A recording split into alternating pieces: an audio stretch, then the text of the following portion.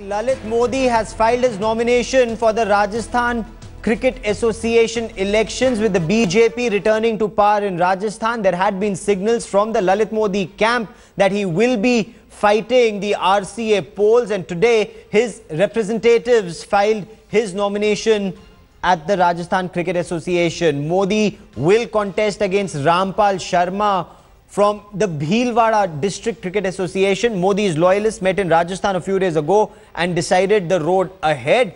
Now that his nomination has been filed for the elections on the 19th of December, he, of course, if you recall, was banned for life by the BCCI from all matters cricket in India, but the suspension was stayed by the Rajasthan High Court in October.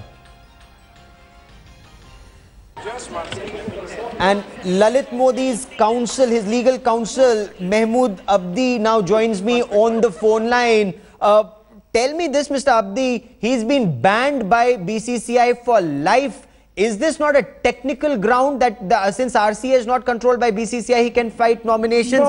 He's a man who many say brought disrepute to cricket in India? I put it differently, because these are not BCCI elections. These are the elections of Rajasthan Cricket Association, which is constituted under the Rajasthan Sports Act.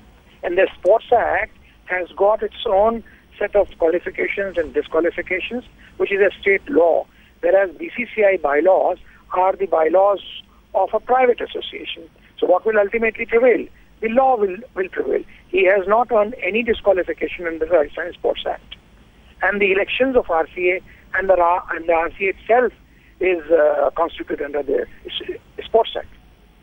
Okay, but the results would then be sent to the Supreme Court. That is what we are being told. Is that what happens, that the results will be sent to the Supreme Court in a sealed envelope? No.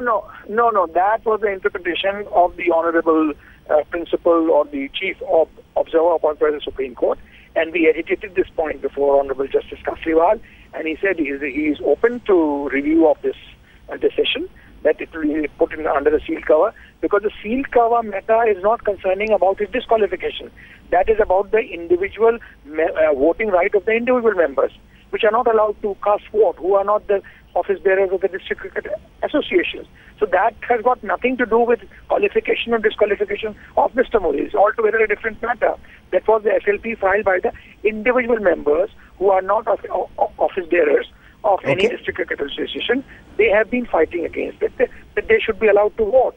And in earlier two elections, their votes were kept under the seal cover, and this time they have not been allowed to vote. So this result, Mahmood Abdi, just stay on with me for a moment. Let me also bring in Siddharth Kochar, my colleague who's been tracking this development very closely. Siddharth, should Lalit Modi win election, how does this function then? The Rajasthan Cricket Association, how will it interact with the BCCI, which has actually banned Lalit Modi for life? It's going to be interesting. It's going to be very, very interesting. That's all I can tell you, because the BCCI bosses, I'm sure, will formulate a formula. Maybe they could even go to the courts. Maybe they could ban Rajasthan Cricket Association or suspend its membership of the BCCI. We don't know what strategy that the BCCI is going to employ, but they will formulate a strategy, because Lalit Modi's return to the RCA will be a massive, massive embarrassment for N. Srinivasan and the other BCCI bigwigs who formulated the plan to oust Lalit Modi from the BCCI.